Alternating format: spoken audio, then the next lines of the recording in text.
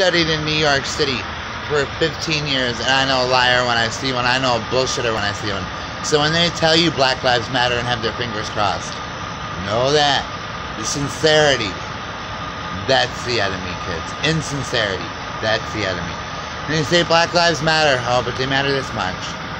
You people need to be out protesting every night. And these protests are smaller and getting smaller.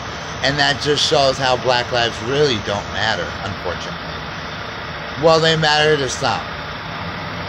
And we got to keep the fight going. Black lives matter to me. Black is beautiful. I have a lot of black friends.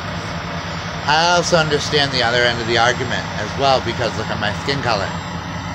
But the ignorance is not the way to peace, kids.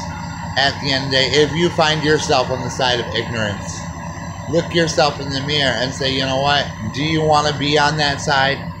Do you want to be on the side of Trump? Because your vote for Trump